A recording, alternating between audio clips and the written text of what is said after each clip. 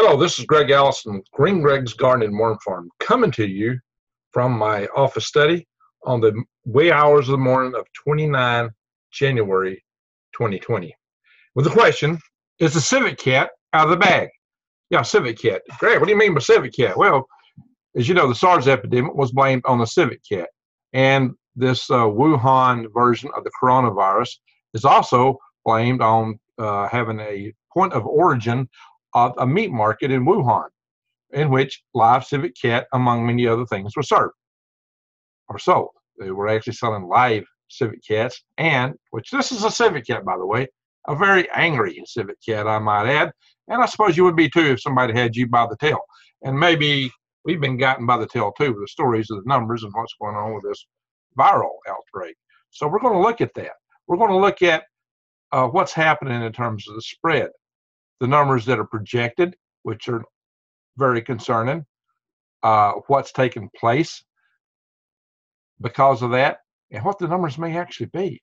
And we're going to look at quarantine and what quarantine can look like to you, how bad that can be. And we're going to look at what you can do. But I've also got a ray of hope. There is opportunity in this great tragedy. And it is a great tragedy. I'm not going to understate it. It's already a great tragedy. Is it as bad as some people think? Some people say, oh, Greg, you're fear-mongering. I'm just going to lay out the facts. I will put out some points of contention that make it seem that these facts are not what they appear to be, that there must be a cover-up going on of some sort. And, you know, we'll let the chips fall where they may. The key thing about this coronavirus is there's just a lot that we don't know yet because it's still new. It could burn out tomorrow morning and I'll be over and blow away. Although it's not very likely. It's just getting ramped up. I do not expect it to blow away tomorrow morning. Will it calm down? Will it become more virulent? How will the mutations of this virus run? Time will tell. But we're going to look at some examples, and we're going to look at the Spanish flu in this discussion too. So again, here's a civet cat. This is blamed for the SARS epidemic of 2003 in China, and supposedly banned from being ate today in China. But this civet cats like this were, they're actually it's a civet. We kind of call them civet cat by as a colloquialism. And a lot of Americans think that Chinese are eating cats. Some people may. I've heard of Americans that ate cats back in the Great Depression. All that aside, and if you're really hungry, you'd be surprised what you will do, and your cultural norms may change somewhat. However, this is the animal that we refer to as a civet cat, a very unhappy one, as I said earlier. So, all right, enough for this poor little animal here. Let's move on a little bit. I gotta move this. Here's what we see today. This is the Johns Hopkins projections for where we're at with this outbreak. And as you can see, it's already up to 6,057. Now, what's instructive is to look at this curve. This curve is the case number. This is the days. The days are linear. The case numbers are growing rapidly. You see it started out kind of flat, now it's running straight up. This, my friends, is non-linear. It is exponential. What that means is it's like doubling within a certain period of time. And apparently, according to some, it's doubling in a number of cases about every 6 to 7 days. Now, there's that old adage of the mathematician who did some favor for the emperor, and the emperor said, how shall I pay you? And the mathematician always said, just give me a grain of corn today, and 2 grains tomorrow, and 4 grains the next day, and just double them every day. And the emperor laughed. He thought that was just funny. I said, sure, I'll do you that. And when, in short order of time, he discovered that he was taking the whole nation's grain reserves and giving to this mathematician, off with the head.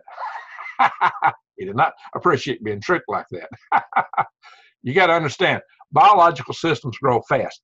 Bacteria multiply fast, and each bacteria multiplies fast. And so what you get is lots of doublings. The growth rate is not linear like we tend to think of things. It goes like this, until the point that you fill up the petri dish, whatever that petri dish may be. In this case, it may be the global population of people, within whatever constraints that it has effectivity in infecting people. And the worst thing we will worry about, of course, is the mortality rate. So all that said, look at this, 6,057 cases. And you can scroll down here and look at the countries. This still shows the U.S. is having 5 cases, Cambodia 1, Nepal 1, Sri Lanka 1, Germany 4, that's new, South Korea 4, Australia 5, Singapore, Malaysia, Japan 777, Taiwan 8, Hong Kong 8, Thailand 14. That is if you can trust these numbers. Now if you look over here, see, right now 132 deaths and only 110 recovered. That doesn't look good. That suggests a very high mortality rate, although the mortality rate numbers I hear are much less than that, which looks like over 50%. So but that's still a little bit disturbing to look at that. And then there are those that suggest that this whole system here was funded by the same people who funded a little study. Let's see here. My clickers aren't really coming out where I want them to. Yeah. Okay. There was a little thing called Epidemic 201 exercise, and I thought I had it pulled up here. Never mind. That thing was funded by Johns Hopkins University, or produced by Johns Hopkins University, and was funded by the Melinda Gates Foundation, Bill and Melinda Gates Foundation, with a lot of funding from a certain politician I like to call Blimmersburgers. And Blimmersburger seems to be behind things that, like I said, you might not be too appreciative of in many cases. So, and he also, unfortunately, these guys are funding this site here, which is a Johns Hopkins site. And you can see this data was last updated. They do show you the last update. And this is the official cases. This is the official cases that update. There is another site that's said to be a little more recent in the updates, but they use the same official numbers. Here it starts out with the countries. This is BNO, just bnonews.com. It starts out with all these different countries, talks about sources, and you've got a map here too, a global map. If you go back here, this map is also actually a global map. If you click down here, you will see that you can scroll and move around and say, you can see cases in Toronto and up here in British Columbia, Washington State, California, Arizona, Chicago, and the United States. And there's the Germany, France. And you can see this thing has spread. It's spread fast. You know, this is not a very old epidemic. You know, it started in December. They started tracking it in January. Let's see what day they show here for 0. Yeah, this is like the middle of January. And the cases were almost nothing. Then boom. How did that happen? In any event, this is a short time, fast growing, fast progressing disease. So just the fact that it can get out so far so fast begs the question of, can the cases only be 6,057? What's BNO say here? And how can you have such a low caseload when, in fact, it is spreading so fast? That's one big question. The other big question is, if you've only got 6,000 cases and you've only got, 132 deaths, why do you put 50 million people in quarantine in China? 50 million people in quarantine. Why are you in the Wuhan, city of Wuhan, and the Hubei district building in a rapid emergency fashion to be done within a week? Not 1, not 2, but now 3 large hospitals, on the order of 1,000-bed hospitals, all at once to be done in a week, because you've got 6,000 patients. So they've got a lot of beds in the hospitals there in the city of Wuhan. And everybody with the flu and flus isn't going to be there, especially, if you can treat them in a few days, or we can get them out and cycle them through. And the question is, are they building enough? Well, we'll be looking at that. We're going to look at these numbers a little bit more. So we're going to move over here. And we're going to see that some people are not exactly agreeing with the Chinese numbers. So, for example, There may be as many as 100,000 cases already in China. This guy named Ferguson told the Guardian News. And so, well, who is these? And here it talks about the Bill and Melinda Gates Foundation here and some others. This article is containing new coronavirus may not be feasible, experts say, and they warn of possible sustained global spread. And what this is going to, it's work by this university here in Toronto by Dr. Alison McGeer, Toronto-based infectious disease specialist, who's also helped with Saudi Arabia in the MERS case. So I said university, pardon me. So this is a Toronto study. Well, they're not the only ones making these kind of suggestions. It's most interesting that these guys here in South Korea, no, this is Hong Kong. Oh yeah, so there's different groups here. Hong Kong is projecting, this is when they were projecting 4,000 cases, talking about 44,000. Also, we'll find there's a university in South Korea that's also making the claims that there's about 10 times more people infected than, in fact, what we find on these websites, the official reported cases. And an individual that I met back in LeakCon, David Devine, who has his channel 2030, Global 2030, well, Outlet 2030. Go back and double check that. But David Devine's channel is about the cold weather that we're expecting, because he is telling us about Grand Solar Mountain. And he is in China right now. He and his girlfriend trying to get out of there. And what he's telling us is there are tens of thousands of people infected. We have seen photographs of people lying in the streets, sick, dead. The hospital beds full. What does this mean? Does this mean the official numbers are right or wrong? There's so many questions here. Look at these streets here. We'll come back to that when we start talking about quarantine. So, my friends, there's this one individual here. You should go to his site. Go to his website, log on to him, and subscribe. Dr. Paul Cottrell. This guy's got several advanced degrees. Yeah, he's at Harvard. He's done some interesting research, and he's been on the LEAK project. He's been on Oppenheimer Ranch project, several other programs talking about this in the past couple nights. And what he's telling us is that he's finding, when you go to the genome sequence, and he's looked at it, he said there's whole entire intact sections of genome from bat coronaviruses, like 8 different versions. And he finds these sections in their entirety intact at the beginning and the end of the genome, and something right in the middle of it. And he says that's highly, highly, highly, highly unusual, and makes him suspect that this is a manufactured virus. That's what he believes. I'm just telling you that's what he believes. But that is kind of interesting and scary, because he believes also the sections taken, the code taken and inserted and used, are the kind of codes that make it more virulent, more deadly.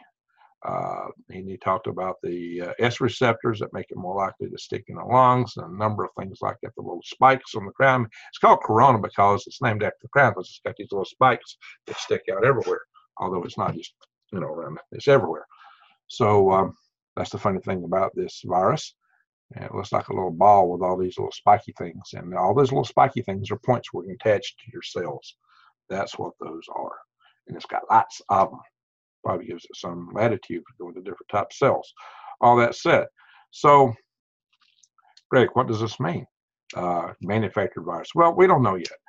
I've cited in previous videos Dr. Martin Rees, the Astronomer Royal of the United Kingdom, and Sir Martin Rees, it's been knighted, wrote a book called Our Final Hour. I may have a copy of that. I know I do. So I can find it in short order. Our Final Hour. I have it. I read it. It's not one I see right off the top of the bat here. It's here in my bookshelf with a zillion other books. It is in that bookshelf. I will probably show it to you in a not too distant future. But anyway, Our Final Hour talks about the challenges, why he thinks our society's got only a 50% chance of surviving the next 100 years, I think it's highly optimistic. That might be the number for the next 10 years, the way things are going, 50%. So in the final hour, one of the greatest threats he perceives is biological engineering, specifically bioera and bioterror. Bioterror is an act of violence that uses biological mechanisms, shall we say. I'm trying not to use so many keywords here.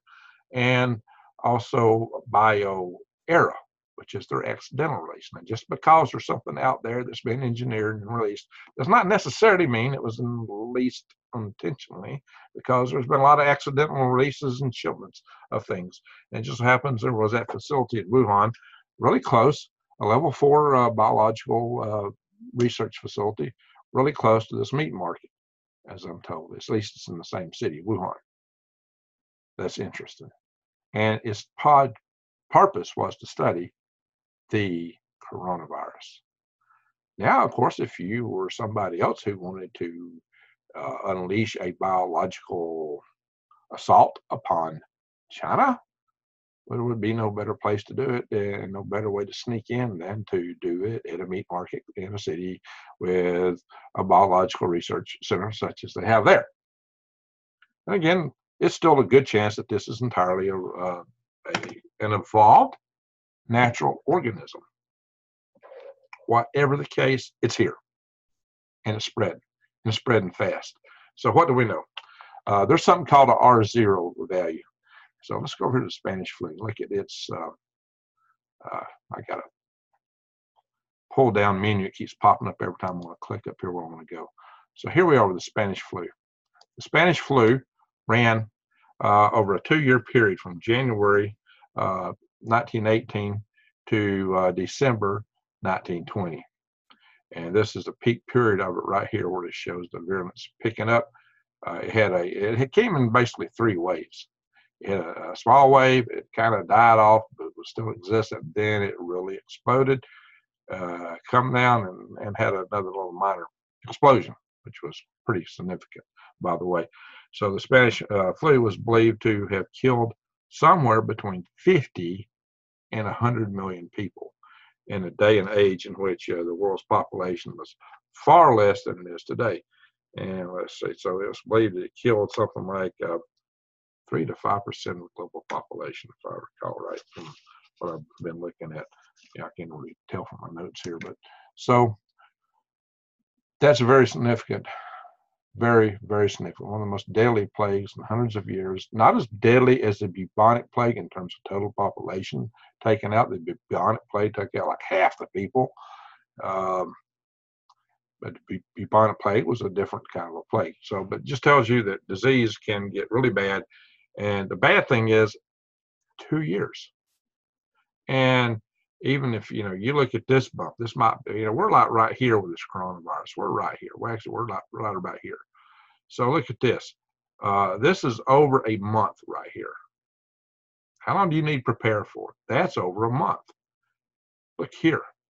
December, this is from September, toward the end of September, all the way through October and November, and most of the way through December.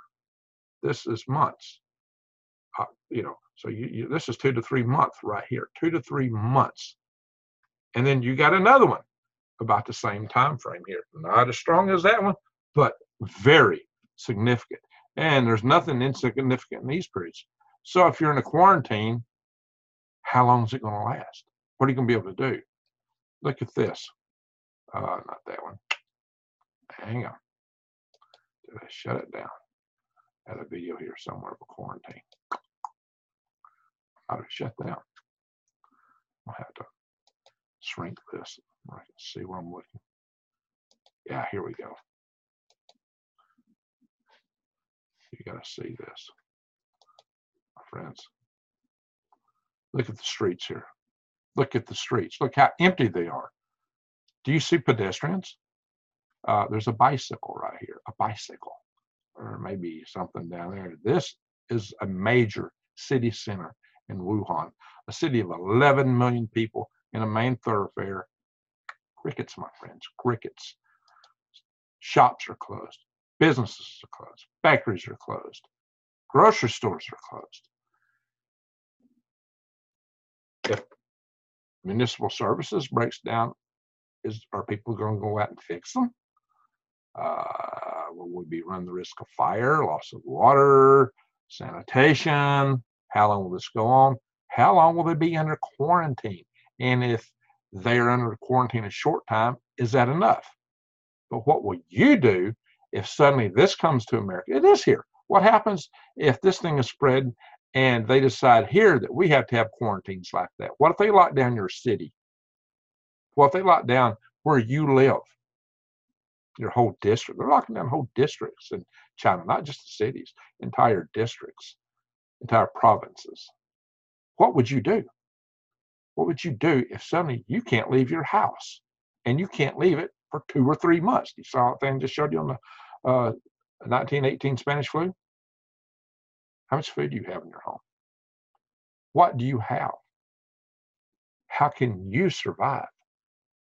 You know, it's really too late to be thinking about prepping already. You've got a little window of time, just a little window of time to run out and buy beans, rice, dried beans, dried rice, sugar, salt. These are things that can last for years. Get you some buckets, some 5-gallon buckets. Pour these things in the 5-gallon buckets. I better get some of those Mylar bags and put them if you can. Throw in some oxygen absorbers, heat seal them. If you can't, just put them in the buckets. If you can't get the buckets, stack them up somewhere where you don't think rats or something get at them. Buy rice. Buy the things that you know will last. Sugar, I already said that. Honey, of course, we know lasts forever. Twinkies, do you really want to do that? It'd be pretty desperate. Maybe for entertainment, something to use for target practice. So that's a good use for a Twinkie. So, my friends, yes, you must always be able to laugh at adversity.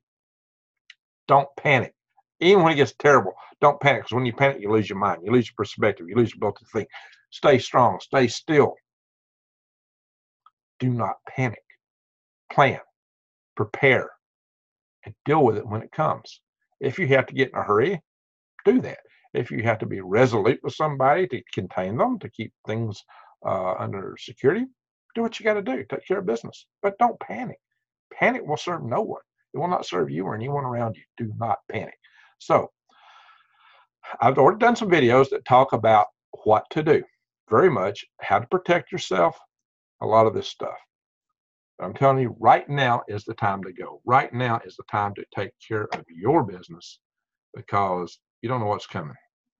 And let's see here. Somewhere I had my video. Yeah. This video was one of the videos where I'm telling you what to do. In fact, that's what I say. Coronavirus, what to do, status. Now, if you need prepping supplies, of course, you can always come here and click Show More. You click Show More, or you can go to my often pinned comment notes, go to the comment notes and then click the pin note at the top, and you'll usually find my notes that show things like many different videos I think you might be interested in. But also you want to find things to support my channel. And one right here is my Patriot Supply. You can still order stuff right now. And if you want to order stuff, get it while you can, because the transportation may stop in a short order. I'm thinking we got a couple weeks, maybe 3 weeks, long enough to get this stuff in before they start shutting things down here. I don't know when it will. I don't know when we'd go quarantine. I have no idea. I have no idea how fast it's going to spread here, or even if it will spread here. How bad will it be here? We don't know yet. But what I do know is that you can order long-term food storage right here. Look at that. It's looking pretty yummy right there. Let's see. My internet's slow today. Already prepared 5-gallon buckets. And we got all this stuff here too. Here, a 1-year supply. 1-year supply for you. And that's $2,987. Now, if you're eating 3 meals a day, that works out that you're only spending, just about $2.70 a meal, because 3 meals a day is $1,095. Divide $1,095 in this figure, and you get $2.70 per meal. That's a pretty good deal for a meal. So, and they have many other types of foods in here. You can get, I like what I like is these number 10 cans. I really like number 10 cans. Bam. So if you click those links, you can support my channel and prep yourself. I'm not going to go into any more great details here, but look, they got sales. There are sales on here. Save $100, save $56.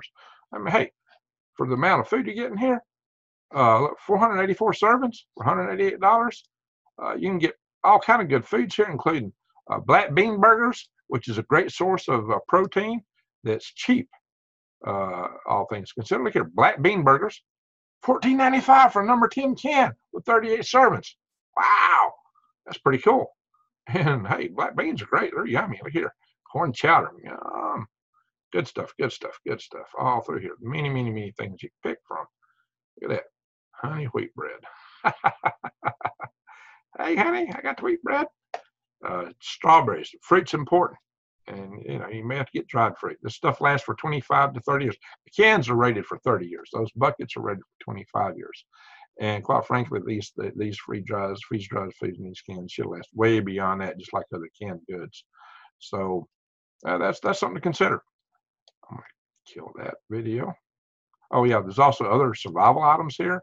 Survival gear, water filtration, purification, and heirloom seeds. And they got some specials running now on sprouting supplies and things like that. So My Patriot Supply, check it out. I will put links below this video too for that. So, oh yeah, in my last live chat, my apologies, I had to cut it short. Oh, I think I killed something I didn't kill. I was planning to kill this video. Yeah, in this video, I was out in the boonies, and I got into an area where I wasn't getting any signal when I was trying to read everybody's comments, and my video signal cut out, and I just wasn't able to recover, and so we cut off. So I'll do another live chat soon, and I'll try to make up for that and pay more attention to you guys. But in this live chat, I was trying to spend my time first putting out to you guys what you needed to do, and I was too busy driving. I could not be looking at the screen. So forgive me for that, please. Like I said, we'll do more live chats in the near future.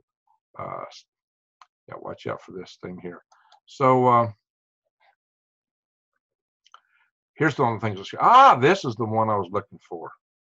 This is the little exercise that I mentioned a minute ago, and I thought I couldn't find it. Look at this. In a recent simulation, which was done back in, I believe, November, October, just back in October, on what? The coronavirus? 65 million people killed, according to this simulation.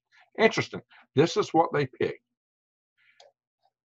And what's going on now with the 2019 NCOV, which is novel, NCOV, which means it's new. This is interesting when you consider the people involved with it. I mean, so what you got to do, John Hopkins, you know, is cited here, and some others, like our favorite founders of, you know, Soft Micros, said backwards. You know what I mean? There we are. Look at these guys. Oh my gosh. Yeah, remember what I said back over here on the other side about who's behind this site? So do you really want to trust the numbers when maybe they're also behind this thing? Highly suspicious. highly suspicious. So check it out. I believe it's called Event 201. You can search on this. Yeah, Event 201 simulation. There it is. And also there's airline traffic. There's still airline traffic going. In fact, there's a live thing that you can look for airline traffic. Let's see if we can find it here. Hang on. How to use this stuff again. Oh well, we won't look for it right now. I'll show it in a future video if the traffic's still going on. So with all this stuff happening, you know, you think this would be the #1 news item. But of course, the American so-called mainstream news really don't cover news. I mean, look at this. Yep. It's all about the political paint and paste, political soap opera. Oh, coronavirus finally made it up to the top quad of stories. I haven't seen that on the news channels in a while. Plane carrying about 210 U.S. evacuees from China diverted to California Air Base. Uh-oh. Well, this is a new article here. Look at this, my friends. I mentioned this plane in that video I did while I was in Georgia. Plane carrying U.S. evacuees from China amid well, I'm glad it said an air base. Maybe they got more security. These aircraft coming back really, really, really concern me, my friends. Let's see. Breaking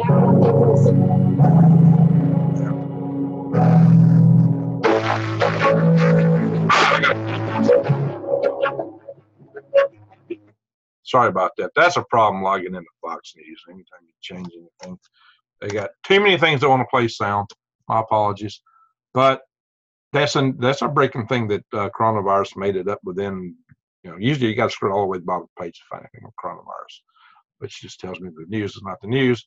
I'll check that out and talk about it later. That plane I did talk about earlier. I think I was one of the probably maybe even the first YouTuber to talk about that flight. I brought that out real early on my little drive live cast. So that flight concerns me. There's 1,000 Americans in Wuhan. Boeing 767. They only brought 210 home. There's 265 seats, I believe, in that plane. So why they didn't evacuate everybody, what the criteria was, I don't know. Or mainly we're looking at people that work with the embassy, the State Department, I suppose. So, they had preferential treatment. All right, this video is going long, but what I've done is I've laid out for you a number of things. But let's give you some hope. Let's talk about something that's hopeful here. Because I've always said I've chaired 2 power grid defense conferences. And in each conference, I open the conference saying this. No matter how bad it gets, no matter how ugly things are, no matter how tough the going gets, always rest in the assurance that there is a silver lining around every mushroom cloud. Yeah, it's pretty stark. And this outbreak is a horrible event, comparable to a mushroom cloud. It is horrible, tragic, and we should pray for all these victims. Meditate, find ways to help them. If you can donate something, do so. That said, there is a crack in the system. There is a ray of hope. There is something that we can take advantage of to enable us and help us with that. So let me go to my share thing here. I am going to stop this share and do another share, because there is a new opportunity, my friends. An opportunity based on people waking up because of this. Because what's happening here, people are waking up and discovering that their government is not adequate. It does not live up to the promises that they expect of it. And that the government may be often the cause of some of the problems we're having, or at least certainly not helpful. You take China, for example. In China, they have kind of a religious sense there.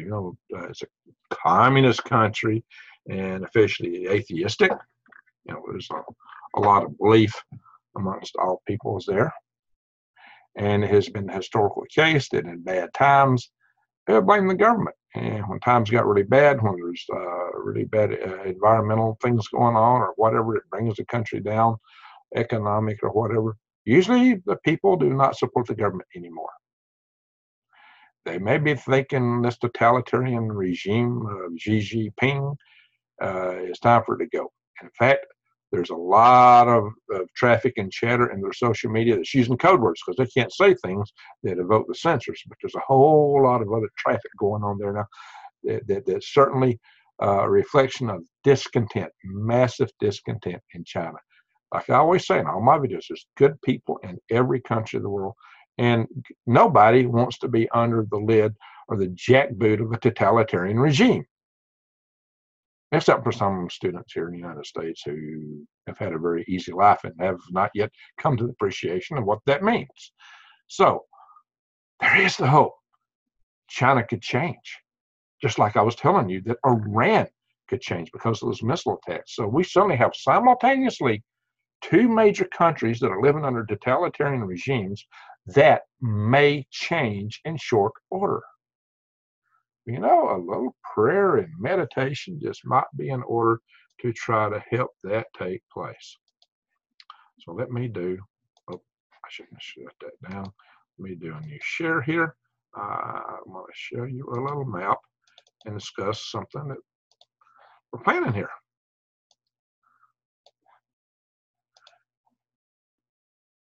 And that is this event here. 2 minutes for peace, 2 p.m. Eastern Standard Time, because this is where the most of the people are that's going to be hearing this message. And this is where we can grab our most effectivity. 2 p.m., 2 minutes of peace, 0202, 2 February 2020.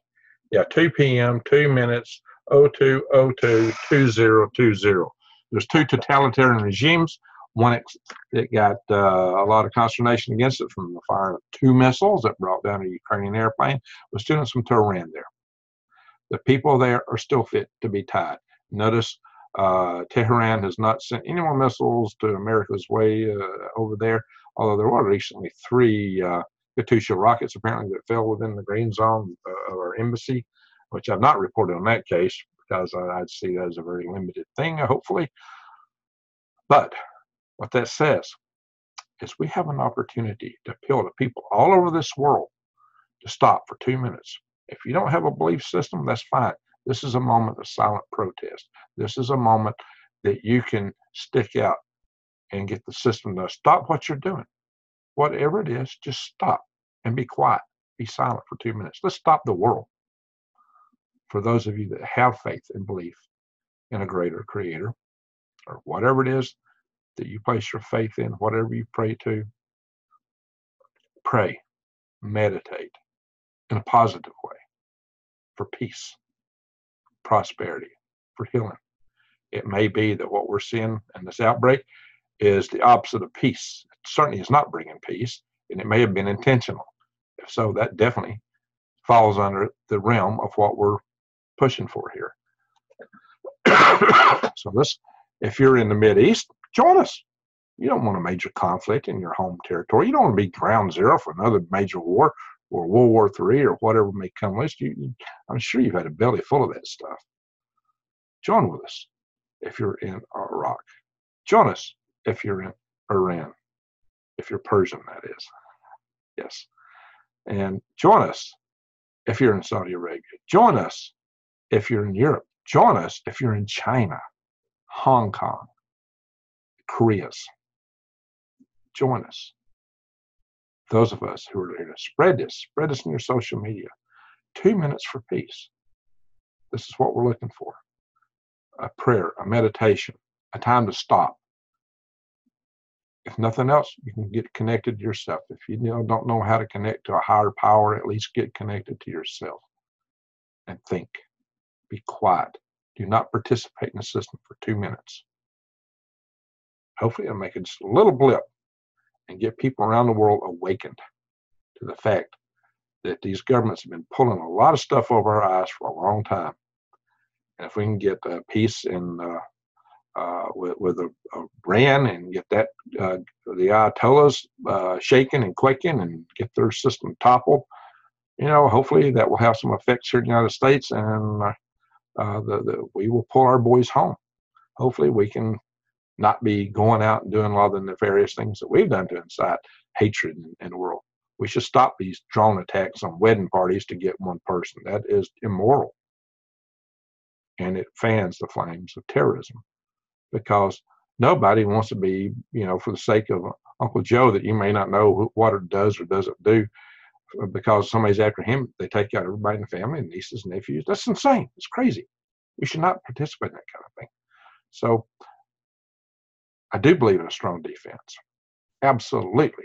I am a veteran, by the way. And my family has participated. My granddad was a veteran of World War I. My dad's a veteran of World War II, and he's still alive. He's going to be 99 in April, and he still walks, talks, and lives by himself. He still drives. So, a strong man. My brothers, one of my brothers served in the Vietnam era. I was in the Army during the Iranian hostage crisis and was packed up to go to Iran.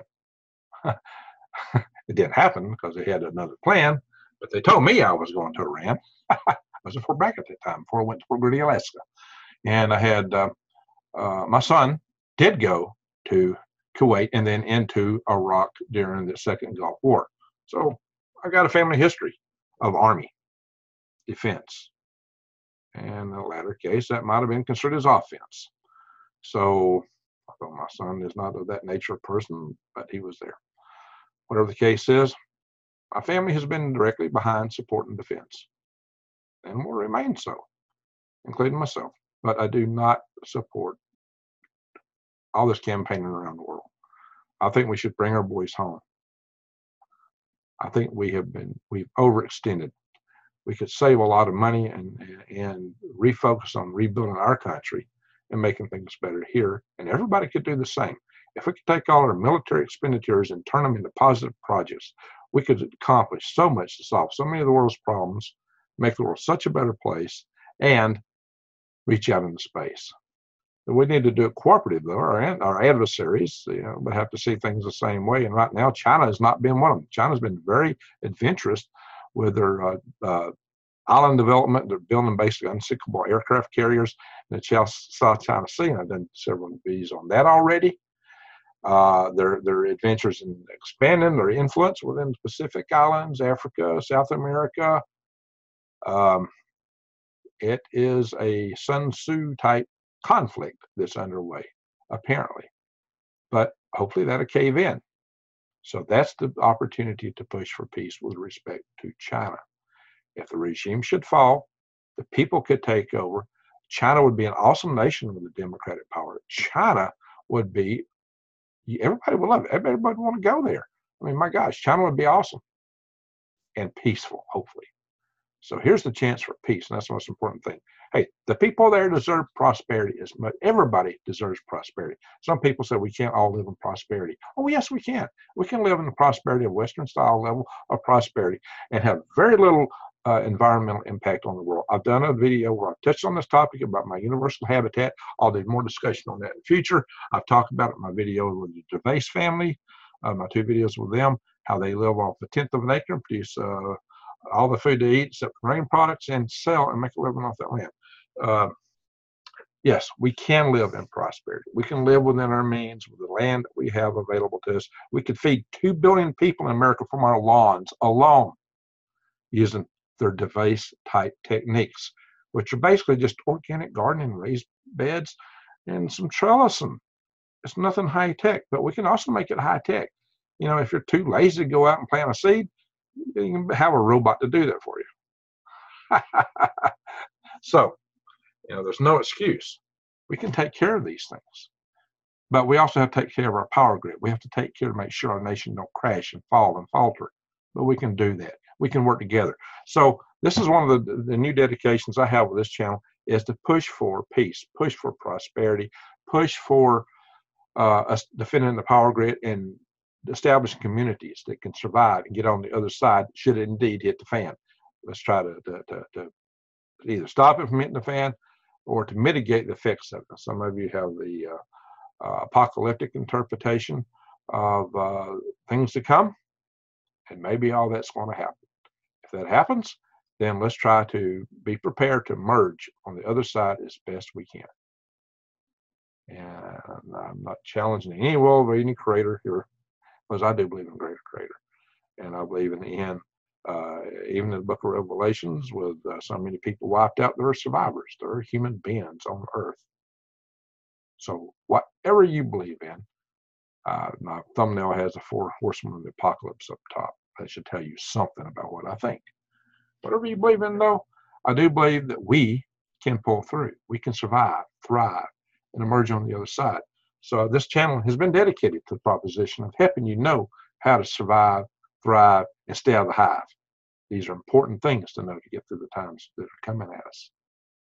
The hive could totally end your individuality, end you as who you are, turn you into a worker ant. Do you want to go there? So I beat on this. I didn't go into a lot of details today on the whys and how, well, the hows for prepping. You ought to know that already. And I've talked about that, how to protect yourself in the coronavirus, and those other videos. Okay, I will go into that more again in the future, but I just wanted to paint the picture today. When I'm doing my live sessions, I do it from my phone because I don't have the right software set up on my desktop yet. It costs a lot of money, takes time, and all that to get that set up. And my channel just really isn't big enough right now to justify it. So help me grow. So if you have not subscribed to my channel, subscribe. Click the notification bell. Share my videos widely, especially this 2 minutes for peace. I've got videos where I talk specifically about these 2 minutes for peace, and I will talk about it more in upcoming videos and live sessions until we get to the 2nd of February, which is coming fast, my friends. It's less than a week away. So please spread this. Let's please make this happen, because we've got this pandemic upon us now. It looks like it's not been declared a pandemic yet. It's an emergency in China. The World Health Organization has not quite yet declared it a global emergency yet. They may, if you get locked down for months on end. This is going to have huge economic impacts, my friends. China's producing so much stuff, and a lot of that stuff is key components of things we produce here and in other countries. Things will be shutting down, slowing down when you can't get the critical supplies and parts. And the impact on China is huge economically for this. Fortunately for them, most of it, so then that week of, or at least starting out with the week, they have their Chinese New Year. Their occasion is usually a week long, in which they do shut factories down for that. But now this is way beyond that. The quarantine goes way beyond that, and it's expected to last longer. Look at that Spanish flu. This could go on for a long time. Be prepared, not scared. Prepare. Keep your eyes wide open and head on a swivel, because we don't know what's coming. We don't know how bad this thing is going to be. I'm not here to scaremonger. I'm just here to make you aware, to open your eyes so that you can be prepared, not scared. I don't know what's coming. You don't know what's coming. We just know that it's not looking pretty right now. This could get way worse, or it could blow over, quite honestly. We just don't know. Prospects of it blowing over don't look too promising right now. This could get way worse. It can mutate. We don't know how long this thing's going to last, how bad it's going to be, if it is indeed manufactured and designed to maximize damage. Look out. Oh, we do know this. There's one thing I didn't really share, one data point. I'll probably have to bring this up earlier in another video, is that the infectivity rate, called R0 for this virus, is deemed to be, for the coronavirus, 3.6 to 4.0. That means every person who's got it spreads it to 3.6 to 4 people, basically about 4 people. Ebola was 2.4 to 2.7, and the 1918 flu was just 1.4 to 2.8. So this thing has the prospects of spreading a whole lot more. The 1918 Spanish flu had a mortality rate that might have been as high as 20%. It's thought that this coronavirus is 3%, but if it spreads more, it can still get a lot of people. We have so many more people in the world today. It's not a pretty thing. It's not pretty. It's not pretty at all. Let's hope that the mortality rate goes down. And there's something else maybe you can meditate toward.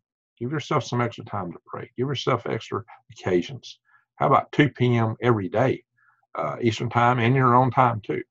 So I will go more into this 2 p.m. thing. I've got other videos on it. But watch those videos where I lay it out, what to do, why to do it, and we'll talk about it some more. My friends, I beat this horse quite a bit. I think there are 4 horses here. The 4 horsemen, and I think I beat on every one of them just about it. No, I didn't really talk to them out and call them out per se. But you've been great. If you stayed with me this long, that's amazing. But that proves that you care. That proves that you're an agent of change. It proves that you can make this happen. So go out and print out posters. Take this this little, if you can see my Facebook page, grab the banner off. You take that picture of the map. Take it from myself. Take it off my website. Take it off these places. Use it. Make posters. Take them out there. Spread them around. Talk to your companies. Talk to your friends. Share this 2 minutes for peace. Share my videos about the coronavirus, because I have told you what to do. I have told you how to prepare. I gave you a little bit of that here, and I will give you some more in the days to come. But for now, we have gone really long. Thank you for watching.